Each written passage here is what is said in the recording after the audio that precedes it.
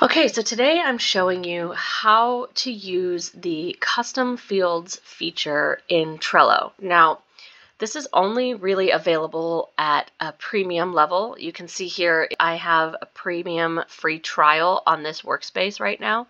You don't want to get too excited about it during a free trial, because if you get really dependent on it, then it's something that you may lose access to. Although something I've noticed with Trello is premium actions that I take while in a trial tend to stay available even after the trial is over.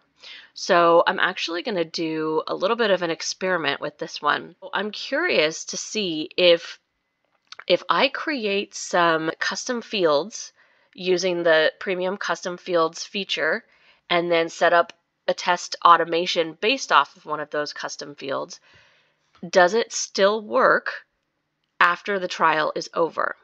So this week I'm going to show you how it works and how you set it up and how you would set up an automation with a custom field.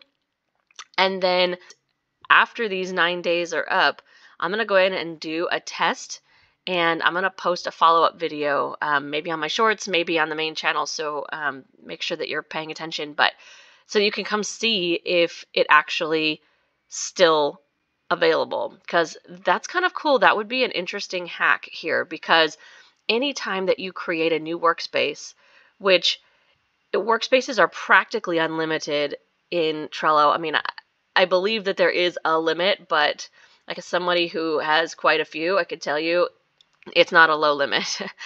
If you wanted to be able to use some of the premium features, you might be able to just create a new workspace, do the free trial, set up those premium features, and then let the free trial run out. I don't know. Let's see if it works, guys. So we're going to try it right here on one of my template boards. This is an example of one of the boards that I use to plan my content for YouTube, actually.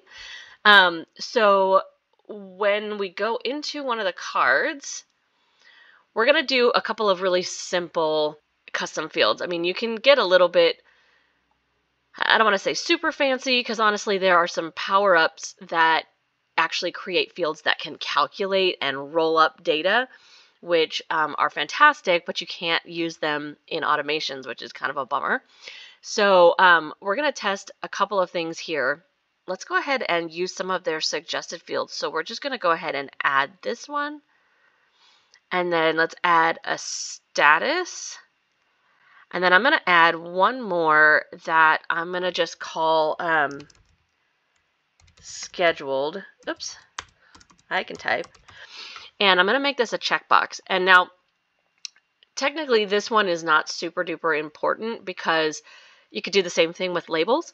And that's what I typically do on my boards. I use a label that I use as a scheduled label, and then I will base my automation off of that, right?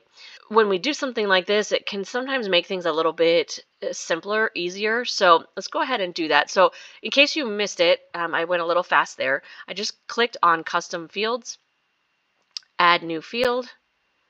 I typed in the name of the field.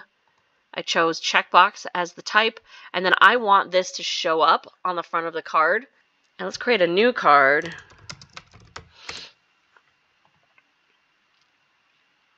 Okay, so we see our fields here. Now we're going to go in and set up a quick automation. It's just going to be a manual one. So we're going to say create rule. And I'm going to say, we're going to do this based on fields. And we're going to say when custom field, so it was a checkbox one. So I'm going to say when custom field scheduled, let's see if you can see that, scheduled is checked, we're going to hit the plus sign, and that's going to move that up as our trigger. And then I'm going to say move the card to the bottom of the list, and we'll just say scheduled recordings, because I called it scheduled, right? And then we'll go ahead and hit the plus sign, and you can see our action shows up here. I'm going to hit save. So now I'm going to come in here. We can see right here, this card is still on the approved ideas list. I'm going to check the scheduled box, and we will watch You could see it happen over here, and we watched right here that now we're on the scheduled recordings list.